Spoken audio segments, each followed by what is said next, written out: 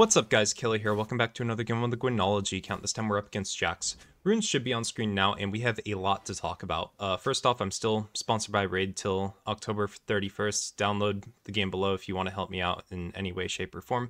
But anyways, they are about to ruin Gwen as a champion, and I am doing whatever I can to help mitigate that, and hopefully this can be shown to some Rioter or to anyone that can do anything about this. But basically, Gwen has been pretty strong all throughout the split, which I did predict. I thought she would be one of the strongest champions of the game, and she was.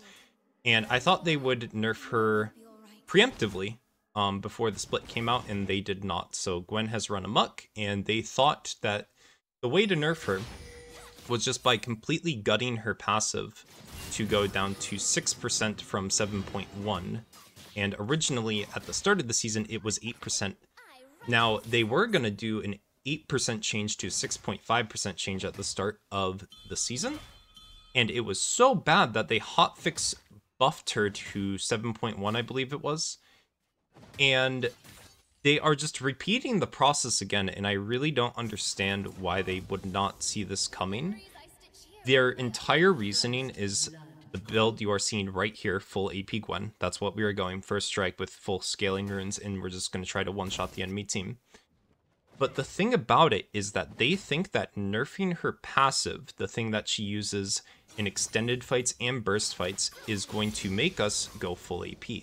All this does is incentivize us to go full AP, because if we were to do the bruiser build, which I found out today was what this nerf was tailored towards, they think that we will be able to still play extended fights with a weaker passive and less healing, because our passive gives us percent max health, and then it heals half of the damage we're dealing. But if we're dealing less percent max health damage, we're healing less, so we just can't win extended fights anymore. All this is doing is forcing us into this full AP playstyle, which I typically don't enjoy. I feel like these videos, like the full AP ones, are very skewed, because I tried to use my videos to help you guys improve, and a lot of this is just like, oh, you have to have so much game knowledge to position properly, and yeah, the W helps, but it's just more efficient and better to learn the game if you're playing bruiser. And these nerfs just say, we want you to play bruiser, but we're nerfing bruiser harder than full AP. So go play bruiser and get a lower win rate in your ranked games. Go completely lose 10 games in a row and just have it be the patch's fault. And there's such an easy solution. I don't know why Riot didn't see it. It's just give Gwen a bonus HP scaling on her passive. That incentivizes you to build things like Jack Show, like Riftmaker, the bruiser items that they want us to build this entire time. It doesn't have to be crazy, but maybe continue with this nerf, right? The full nerf, and then use your mathematical skills to bring the bonus HP scaling to around the 7.1 range, which your passive currently is, right? Like, after Riftmaker's Jack shows and you have double HP runes, right? Just have it be the baseline that it is on current patch, because that incentivizes you to play bruiser, and it makes full AP much less incentivized. It is so easy to do this, and I'm just trying to make this video as fast as I can. And I also made a tweet, so I'll put the tweet below if you can just retweet it. Just if we can get any Rioter to just consider like looking at it, because I feel like that next patch, if this does not get either hotfixed or changed before the patch goes live, Gwen is just going to be in an unplayable state. And it's crazy coming from me, because everyone at the start of the season was such a doomer when the patch happened, where Gwen lost 1.5% of her passive per 100 AP. And I said, it's fine, we just need to adapt. And that's what I did. But I feel like this time it's actually just completely dire. Alright, but with that out of the way, this build, this is the reason that Gwen is getting nerfed, and the whole concept is you are sacking your laning phase, basically, to accelerate yourself 2 items and utilize the cashback and first strike gold to get to full build as quick as possible. Now, I think that this build will become the mandatory if no changes are made on the patch. You will either run this page or you will run Conqueror with the same sorcery runes, because you will just need so much AP to make up for the changes that are coming that it's kind of unreasonable. Like, you have to basically hit 1000 AP. Jack's there. He doesn't have flash thanks to Arjana, so he will fall. But it's just kind of crazy that history is repeating itself, and they know they messed up the first time this happened because they made an emergency change to Gwen's passive. Like, I cannot believe they didn't see this before. Anyways, Amumu gonna start his Void Grubs. They're gonna help out. And sorry if I'm like rambling or like talking fast, but I'm just trying to get all these points across at the start of the video, because I know like not everyone watches the full video. I never expect anyone to watch the full video. So I wanted to get all of these things out at the very start, as well as talk about Freak's opinions on Gwen, because I feel like these are very bad takes of Gwen. I'll throw them up on screen. They're just going to be on Notepad, but the first one is Gwen takes skill. She does require skill, but that's like saying you're required to know damage numbers on Garen ults. Like, yeah, it's very common for you to know how your champion abilities work. Like, she is not a hard champion. She has some very fun and unique mechanics, but that does not skew her to something like an Irelia or a Riven tier of difficulty. Like, she has a depth to her that you can pick up in about 25 games or so. And I know, because that's what made me love the character, just playing my first 20 games of the champion coming out, and I felt like I had a very good grasp of how this champion functioned within those games. And at this time, I was not high elo. I was like plat 4 peak. So this is not a like high elo take. This is a take from someone that is around the general skill level of most people in the game. Maybe a bit higher, but, you know, not high elo.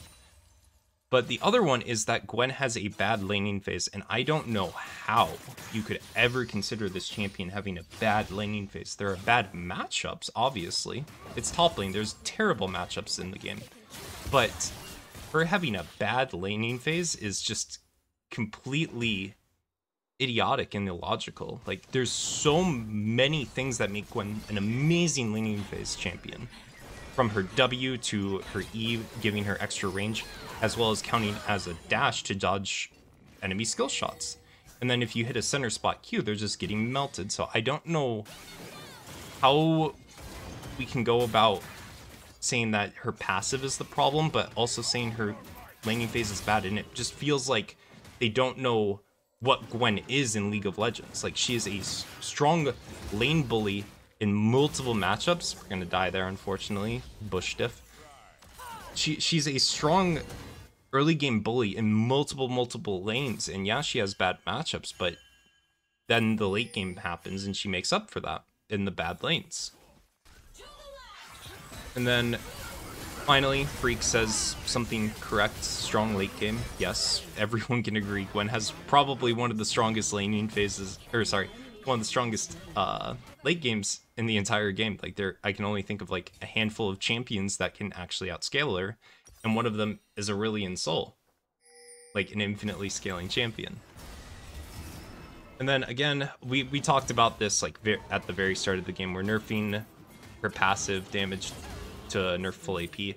This does not change the fact that full AP is the way to go, because you are nerfing her passive by so much that now she can't win the extended fights and heal through them because she's just not dealing enough damage. Like, I do not think that Last Stand will even be a rune on her next patch, because you're just not going to be healing nearly as much as you need to win these extended fights against other bruisers, or heck, even maybe in a team fight, you can't heal through a tank. Like, it's crazy to think that, but I'm really worried about Riot handling Gwen this next patch, because it just feels like they don't understand why Gwen is good and what makes her good and how to fix her.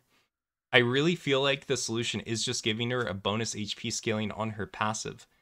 And I really hope, like, those that really enjoy this champion, because this is my favorite champion in like any video game ever, I'm hoping you guys can just share and we can find someone with some amount of power to just be like, hey, this is an idea, what do we think, to the other Riot devs? Because I'm really worried that this champion will just not function as they want her to, and it's going to come to the point where there's no point in playing Gwen.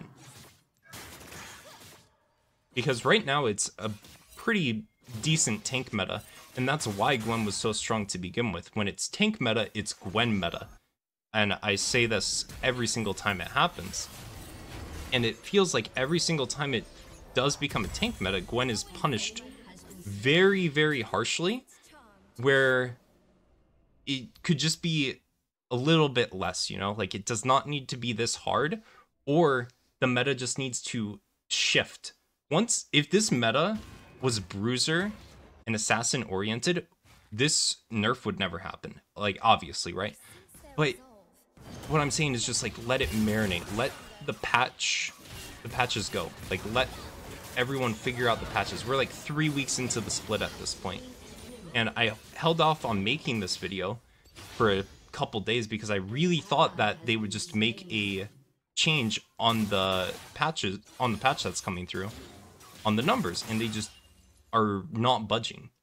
And it's very worrying as a Gwen player and as a YouTuber for the character, because I don't want to make videos like this if you guys cannot climb. This is why I like making these videos. I love teaching. I love showing people how to play the game with a champion I adore. And that's just not going to be feasible if they got her to the point where you cannot reasonably get a 51% win rate, because that's what I want the goal to be for you guys watching this, for the coaching sessions I do. I want you to have a 51% win rate or higher so you can actually climb. And I just don't see that happening with these changes, because this affects her Q, her auto attack, so technically her E, and her ult. So all we can do is really rely on our base damage and other attributes. So like Nashor's Tooth on hit effect, Lich Bane on hit effect, Storm Surge proc. And it's like, that's not what they want us to do. They want us to go to Nashor's, they want us to go Riftmaker into a defensive AP item like Zonya's Hourglass or a Banshee's Veil. I'm still a big fan of Jack shows on Gwen. It's just there hasn't been a reason to, because of the full AP builds. And they're just disinteresting everyone in the Bruiser builds and just forcing us into these full AP builds that have the items deal the damage now, not the champion, which is crazy to me, because Split 3 was all about the champion's core identity. Like, they want the champions to matter, not the items. Doing this change makes it so the items that she's building matter, makes it so that Lich proc matters, Storm Surge proc matters, Shadow Flame crit damage matters. And that is just completely the opposite of what they want this split to be.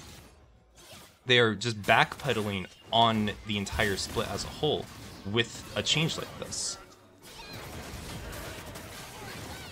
Alright, but to get back more into the game, we've just been playing a very standard laning phase. We procced First Strike as much as we can, and this or the Conqueror page with the same secondary tree are the two ways I foresee Gwen being played.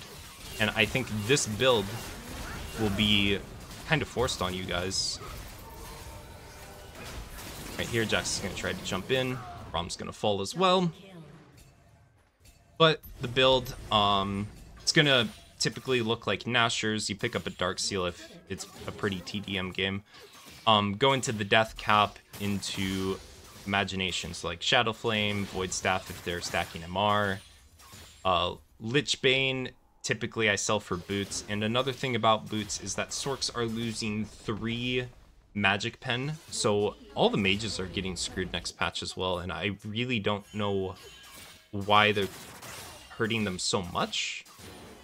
And it's just kind of weird that they're hammering down on a lot of things all at once. Like, if you guys look at the patch notes when they go live, or if you just check Twitter, they are nerfing over 10% of League of Legends champions. They're all pretty directed towards scaling, but Gwen and Kai'Sa are the biggest nerfs by far. Like, I don't know what Kai'Sa players are gonna do next patch either. Probably some AD carry players that are smarter than I am at the role will figure it out. But they just hit the hammer really hard on these 2 specific champions, and then some solid nerfs here and there across the board for others. Like, Yon lost 1% max health on his W. Like, that is it. Alright, we're pretty fed at this point, just due to the fact that we have First Strike and Cashback giving us so much money. I really still wish that they had the old First Strike, because this was my favorite build, but due to the new First Strike, I really hate this setup. I don't want to build like this next patch, but I feel like I'm gonna be forced to, because Riot is enticing me to, because they don't want Bruiser Gwen to prosper. Even though they say they do, these changes just not make it seem that way. Yeah, 300 there, and then we got 396 from there, so 700 gold. Convert that to AP, that's around 30, 35-ish AP right now. As well as we're running Jack of all trades, which at 5 stacks, which is the one we're shooting for, gives us 10 AP, so 200 gold worth of AP.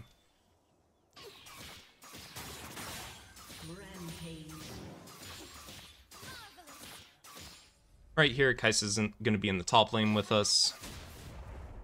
She actually does not see me, thankfully, go into there. She thinks I'm still in the first bush. I don't know why she would walk up so far if she thought I was in the first bush, but she will just fall. Yeah, this is what next patch is going to be like. You're going to play for full one-shots, and you are typically not going to be able to one-shot unless you have a massive lead like this. Unless you have full tower dead, 2 items when everyone else has 1, and you just completely accelerate yourself. That's what I try to teach with these types of videos, but the problem with First Strike is that it's not consistent. The way I like to show how to win is through consistent copy-paste gameplay that anyone can follow, regardless of skill level or game knowledge. Well, obviously, watch the videos, you learn how to play like this. But First Strike requires you to coin flip trades. Do you hit them first? Yes, you get 10 gold. Do they hit you first? Minus 10 gold. And you just repeat that process throughout the entire laning phase, and you either got a lot of money and you get Nashers early enough to accelerate like this, or you didn't. So now you're out of luck because you don't really have a rune.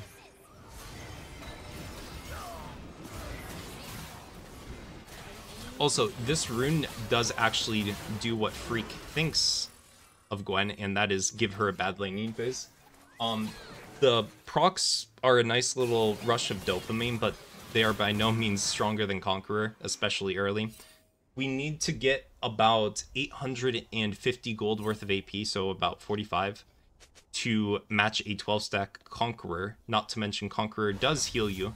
It doesn't usually heal by much for me, especially since I would play like Nashor's Shadow Flame. But you can have games where it heals you thousands. So you need to hit the 850 gold mark on First Strike and Cashback to match the value of Conqueror. And it takes so much time for you to get to that point where you just can't really do a laning phase top lane without it. Compared to something like a Darius with Conqueror or a Garen with Phase Rush. Like, you can't beat those champions anymore, even though previously you run Conqueror, you do have some ground, right? Like, you can hold your own in those lanes, and you can even find solo kills. But if you're forced to rush first, or sorry, not rush, take first strike, like they are forcing us to next patch if these go through, then we're out of luck for a lot of lanes where they were even or even winning. And it just kind of sucks.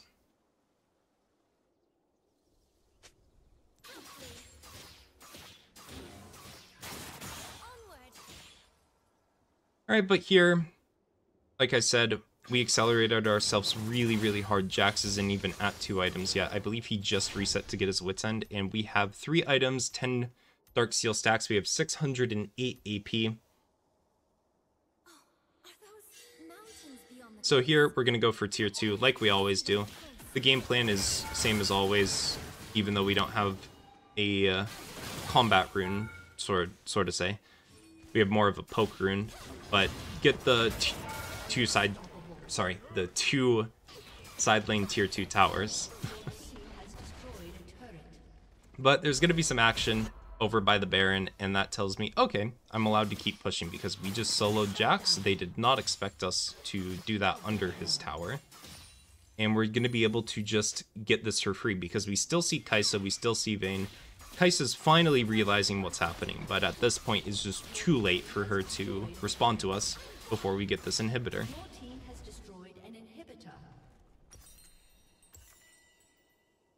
So here we're going to just go snag Krugs. I was thinking about snagging even more to get level 16, but I do believe that I do Krugs, chill out in a bush for a minute, and then just pick up the wave to get my level 16. Here I'm just walking towards my minions in case Kai'Sa throws out a W like this. Just make sure I don't need to waste my W on her spell. Alright, but here we're going to get Magi's, sell the Amp Tome, get the Large Rod. 690 AP at 23 minutes with about 1100 gold gain, 523 here, and then 666 on the cashback. That's pretty funny. And then just the raw AP from Gathering Storm, Absolute Focus, and Jack of all trades.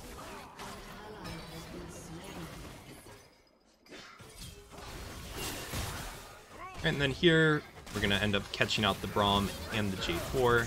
Braum's going to stay behind to take the J4's mistake on the chin.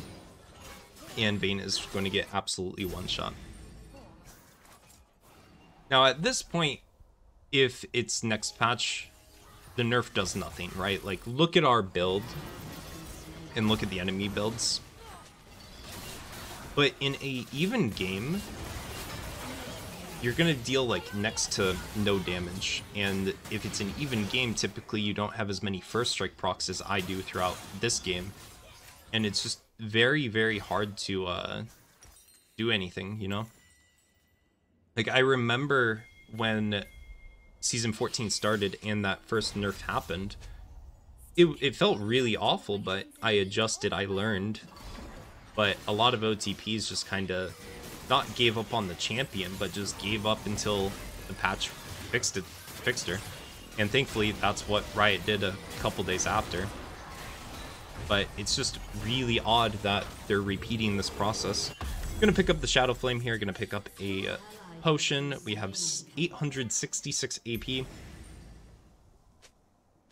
Here I try to bring my team over here, but unfortunately either Irelia or the Janna got caught out on their recalls and the other stayed, so they both die for it.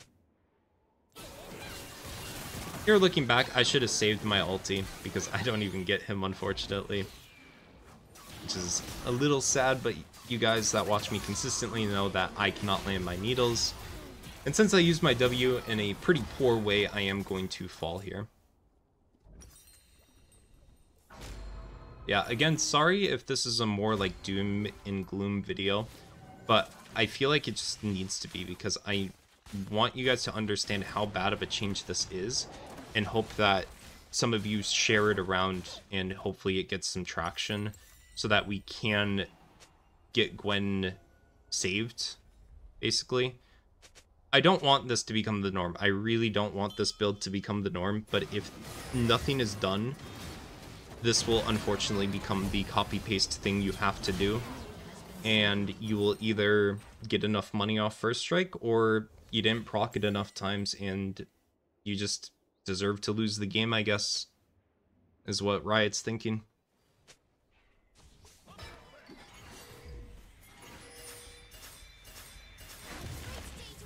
Also, when I believe I'll probably pop up the notepad I made of just like what Freak's takes were. The small scope change, basically was defined to him as like a band-aid change, where they think that much more has to be done on Gwen. Here, we're gonna get a beautiful triple kill. But like much more has to be done on Gwen about her base stats and her ratios. But I really don't think that has to be the case, and this is just a change that they don't know whether it's going to work or not, and it shows that in the numbers, because this was even more than the Season 14 change. But here, we're going to lock in the unofficial pentakill, and that will be the game. I really hope you guys enjoyed. Sorry again about the doom and gloom, but I just really want this to be shown that this is a very bad change that will ruin the champion if it goes through. Anyways, guys, like, sub, comment something about a bell, and I'll leave you guys to the end game stats. Later.